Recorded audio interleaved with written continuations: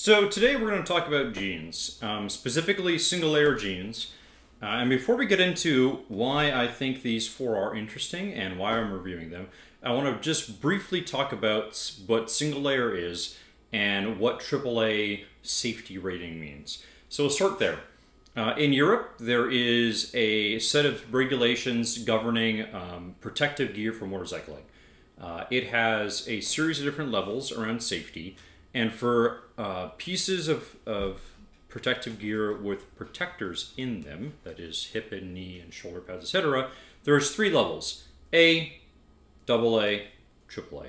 And the more A's you add in, and hypothetically the more protective it is, and the more stringent the tests are. You'll see a lot of retailers, some English ones in particular, talk about how, ooh, my AAA jean is as protective as leather. And I don't think that's an accurate statement. What I think it's an accurate statement to say is that it has passed the same tests. And why am I stressing that? Because we have four different pairs here with four different sets of materials, and we have no idea how they compare to each other beyond they all passed the test. Because this pair of jeans made with RaceRed and this pair of jeans made with primarily nylon and cotton are both AAA and are unquestionably both nowhere near as protective as a pair of, let's say, $180 RST branded leather pants. They just aren't. So, that being said, what do we mean by single layer? Well, single layer doesn't mean that it's just the denim. But what it does mean is that it's only relying on the outer layer of denim to meet that test norm. So for protection, it's the same bit of denim material or whatever all the way around. So traditional jeans, you had like a normal cotton denim on the outside and maybe a fully lined Kevlar. Kevlar patches at your knees and your bum or whatever. These aren't relying on an inner liner. It's the outer bit is the protection. That's really great because it means you have the exact same protection everywhere. That's not as great because multiple independent tests have shown that inner reinforcement layers tend to do better in a very long slide than a single layer of like basically anything. Even leather hypothetically will eventually wear through, which is why race suits have multiple layers of leather in your high impact areas. Okay, so that's the introduction to single layer and AAA. Let's talk about the jeans. I have four pairs here. They're all European brands. Three of them are made in Europe. Italy, Europe, that's helpful. And then the first iteration of these were made in Europe. Spidi is now making the next one in China. Okay, fit-wise, we have a pair here from PMJ, and you'll see there's a couple photos of me wearing it. These are the tightest fitting. I am a 33-inch actual measured jeans waist. So where a waist sits, I'm 33 inches around. These are marked as both a 34 to 36. So that is the best indication of what vanity sizing means. 34 is the American measurement. 36 is the actual inches around the waist. Normally I'd wear a 32. I tried a 32 around the first time. They fit my waist just fine.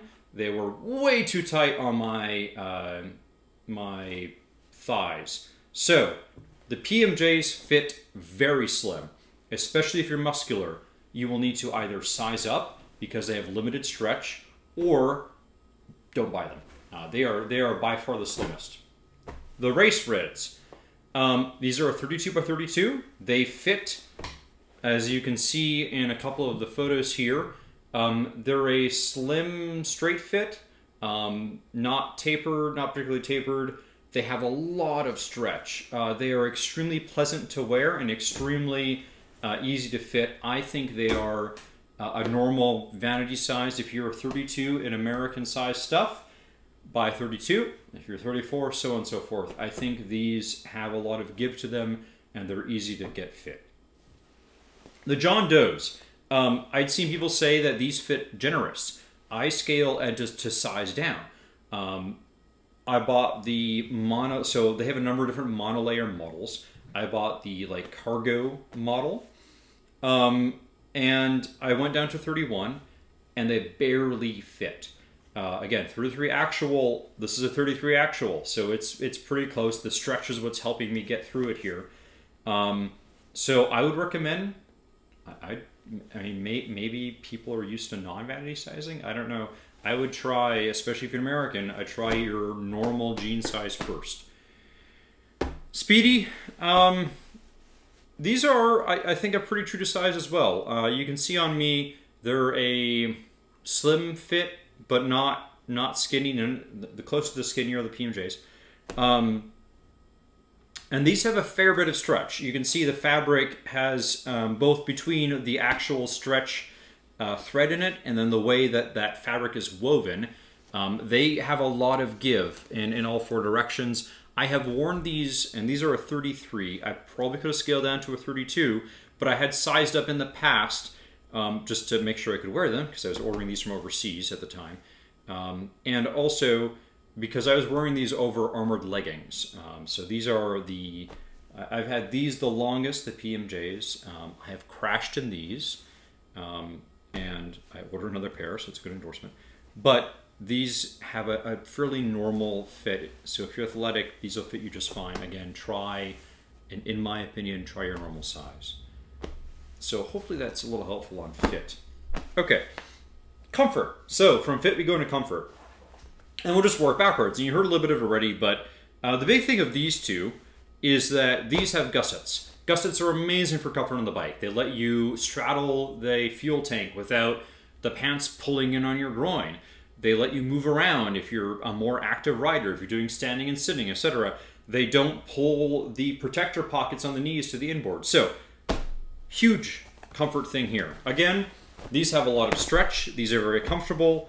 They have a nice, good-sized gusset here at the crotch, and I'll grab a photo of that. Nice crescent gusset. Half moon? Whatever it's called. I forget the formal term. Anyway, nice, moves very well on you. The first generation did not have that, so that was a huge jump for me on comfort-wise from the original J-Dyneemas to these Evos. And airflow is also tremendous.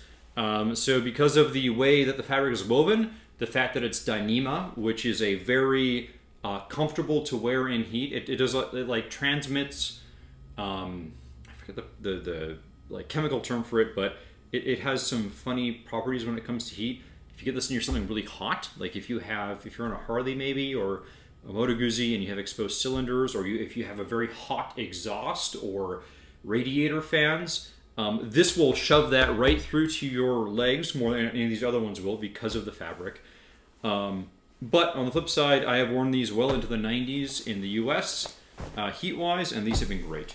Same thing here. I find these very comfortable to wear, a very high airflow material.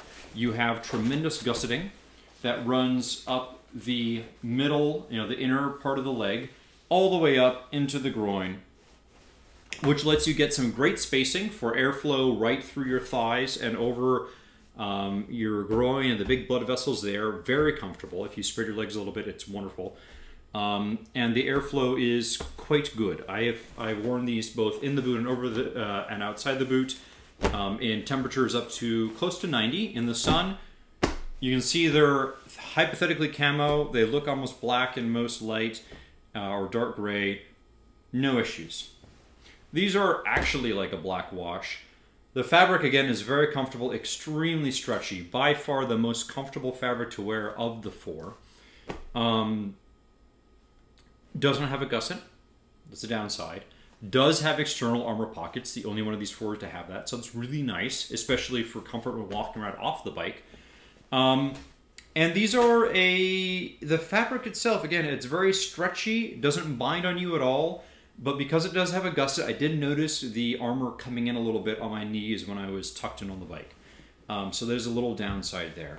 But airflow is pretty good. However, I did notice stopped in direct sun, it is a dark wash, and that is a downside. I did notice the heat kind of coming in. But once it got moving, it was fine. The last one is the PMJs. These look like a normal pant. They feel like a fairly normal pair of jeans on you.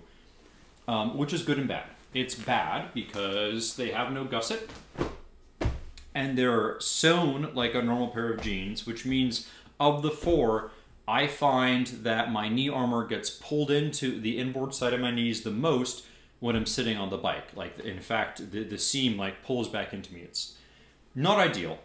And because these are an aramid weave, as you can see from the yellow, I personally find aramid to breathe the least, especially in a flat weave like this. So these are also the warmest. I find when it gets up to around 80, I don't wear these much anymore. They get uncomfortable, which is too bad because they're a beautiful looking pair of jeans, and they feel really nice to, you know, wear around. Okay, so that's fit and comfort. Let's talk about protection. And I'm going to line them all up here again, because before I talk about materials and crashing in these pants, I want to talk about the armor that comes with them. So we have 4 different sets of armor, and they're all very different. 3 are from a external company, so these guys all buy their armor from somebody else. This is actually Spidi branded armor. They have their own.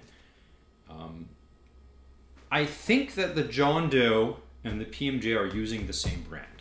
I believe that these are, I mean, that you can tell they look very similar. Very similar density, material feeling. I think they're both ETP, right? Yeah. So I'm like 99% sure that Impact Tech is the brand that both, well, I know for sure from these, I'm pretty sure that the XTM branded armor is also from Impact Tech. I think John Doe is changing over. I believe they're using a new armor provider in some of their Monolayer stuff, and going forward, this is the worst armor. It is the thinnest. It's a little bit thicker in the John Doe, but it's pretty thin in both. They don't provide test norms. I don't think it's it's particularly protective. Better than nothing, absolutely. But of the 4, I think this is the lowest level 1 armor. The level 1 armor that comes with the Spidi is pretty good. They're the only brand that provides their test certificates with all the gear they sell. And I know that the max transmitted force on the knee armor in particular is at the cutoff of level 2, just above. They sell level 2 of both of these, and they're fractionally thicker. So pretty good armor, tall, very long, a little bit hot on the knee especially, because there's hypothetical airflow holes, but they're mostly covered and it doesn't really do a ton. So it's not my favorite armor. I think it's protective. I just don't personally like it that much. The one nice thing is it is height adjustable, so you can make sure you get it using a big piece of Velcro over the pockets, in the armor pockets, so you can get exactly where you need it. So that's a really good safety feature, because you want your joint to be covered in a crash. So that brings us to the RaceReds, who are using the well-known SaskTech armor. The most protective at everything here. It's level 2, first of all. And SaskTech is very good level 2 on top of that. This is the hip armor. It's enormous. It is the size of basically everybody else's knee armor, very near. In fact, it is bigger than the knee armor that comes with it. This does cup your knee nicely though, which is good, because the pocket is just kind of there. Like there's nothing keeping the armor like really firmly fixed in place. Like these are quite tight pockets. This has Velcro. This one, because you can take it in and out, it's just kind of a pocket. But I didn't have any issues with it staying over my knee when I rode. You could probably swap these back and forth. I think this would fit in the knee without issue, or you could buy a set of this, and I think that would make it even more comfortable. But from a protection aspect, this one's an armor, second best, distant fourths, third and fourths.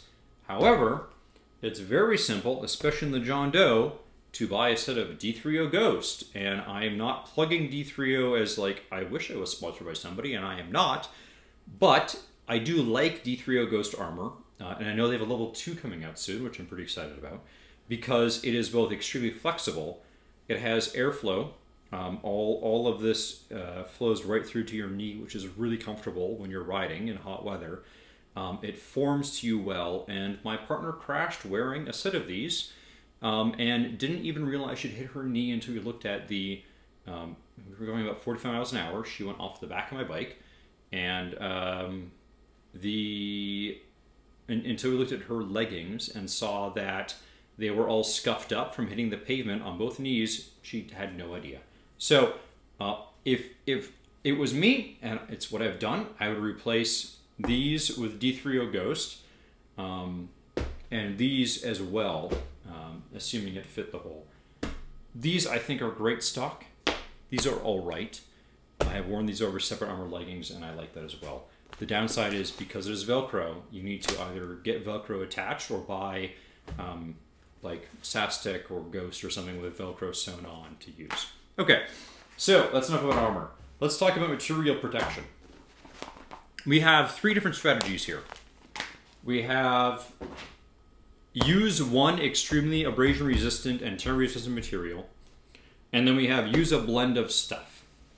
So let's start with these 2 first, because these are kind of more traditional. The PMJ uses a Tworon blended fabric. Tworon is the second oldest aramid synthesized and or way like company brand whatever of synthesized aramid. So DuPont was first with Kevlar, and the company behind Tworon was second. A very long time ago, like early 20th century. So it's not just some like off-brand stuff. Is kind of where I'm going with that. So you have a single layer. I'm not sure what the percentage is. I think it's at least 30% based on my experience with other Kevlar and similar blended fabrics, and the amount of yellow you see is a good example that there's a lot of Kevlar thread or Tworon thread here. They do not list it on the materials tab. It simply says 98% T-Tex, 2% elastine, 11.5 ounce denim. So it's a lightweight denim. 11.5 ounces is not particularly heavy. It has 2% stretch, and it has a good bit of aramid. So I think this is a fairly protective jean. Aramid is very heat resistant, so friction is heat. And if you were to go in a slide, this would keep your skin from heating up, likely. When I flip these inside out, which I'll throw a picture up here, you can see they don't have a ton of mesh, just a little bit on the front side for the armor pockets and for comfort. It is known from safety researchers that having a layer of like a slip liner of comfort mesh is really good for friction burns on the skin from the material moving on you, so they could use some more. But I think these are pretty protective. Again, comfort's not the most amazing, but you have a very good percentage of aramid fiber keeping your skin safe. Okay, the other kind of well-known fabric. This is a Dyneema denim. The first iteration of the J-Dyneema was 56% cotton, 40x% Dyneema, and about 2% elastine. These, which I'll throw comparative photos up, the original J-Dyneema had that sort. This new iteration reminds me more of Armorlith in the way that it is, which is another brand name for Dyneema, UHW, and PE, all these different names for the same, molecular structured fabric, Spectra, which another brand uses, all the same thing. Okay, so this is a different weave. So they've gone down on 25% Dyneema. We know from objective motocap testing that low Dyneema fabrics have not done amazing. High Dyneema fabrics have not done amazing in a single layer either, for that matter. But it is my very personal opinion that for fabrics that motocap have tested, and again they're a third-party independent university and like government of Australia affiliated test organization. Anything that they test that gets about a 2.5 seconds in their abrasion testing is going to be absolutely fine in your average motorcyclist crash. Why do I say that? Because the average motorcyclist crashes at about 45 miles an hour or slower. And so a full second and a half on their most like really abrasive sandpaper that is meant to simulate chip seal, which is a road that we don't even have that much around here in the US. It's, I guess, more prominent in Europe and Australia.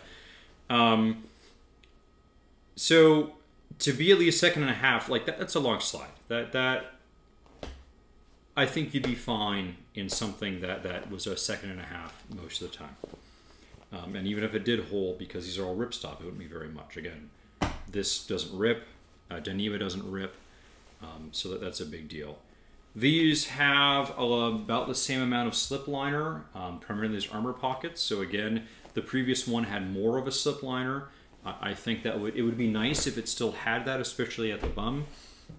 But I think these are fairly safe. Okay, my last two here. I don't know. I don't know how safe these are beyond being AAA. And we've kind of talked about how AAA is difficult to decipher how things are comparative within it. And I'll go a little further here because I live in the US and I can make statements without people suing me too much, is I believe that it is rip stop materials that are the big thing holding back a lot of AA rated textiles. Why do I say that? Well, because I have seen things like this get AAA. This John Doe fabric is 69% cotton, 22% nylon, 1.5% elastane, 2.5% aramid, and 5% polyester. So it is basically a Cordura denim, because most Cordura denims are about 60-30 or 70-30. No, 70-20 something load of stretch. Anyway, they're fairly similar nylons. But they don't get AAA. They can't, because my understanding is they would rip based on the rip and tear strength.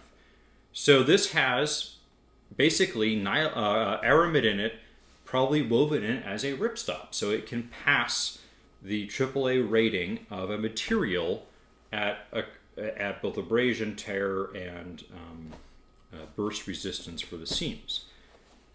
So, I mean, it's 70% cotton. I don't see how these can be as protective as, for instance, these two. I could be wrong. I just haven't seen these tested independently either. I don't see it. I've seen a lot of other single layers come in well under a second in motocap testing, and I think these would be very similar. And same story here. This is mainly cotton with a bunch of polyester. We know that polyester is usually not the most protective item. So I don't think these are super protective either as a single layer jean if you're crashing fast compared to these two. Again, I could be wrong, but I'm just based off of what I know and would have seen from motocap. These blends are mainly cotton with other materials that aren't super abrasion resistant. Okay, what does that all mean? Well, I think these are great for urban riding or dual sport riding, which is what I do primarily. And when I've crashed, it's been relatively slow. So I would have no problem wearing these urban. I would have no problem wearing these for dual sport touring, adventure touring, because if you go down on gravel, these are going to hold together. Whereas Cordura denim, you know, the outer, you may get a hole in it. I don't think these would hold. I think that's, and they keep the armor in place, and it's the armor that's the big thing, right? That's your secondary abrasion layer, and it's what's keeping your limbs in place.